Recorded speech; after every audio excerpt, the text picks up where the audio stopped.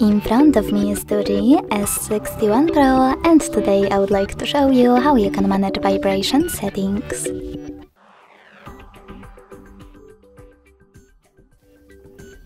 Begin by opening settings and scrolling down just a bit to access sound. Then scroll down again and tap on Vibrate Vocals. Over here you can apply the best option for your incoming calls. Never vibrate, always vibrate, or vibrate first, then ring gradually. When you're ready, go back.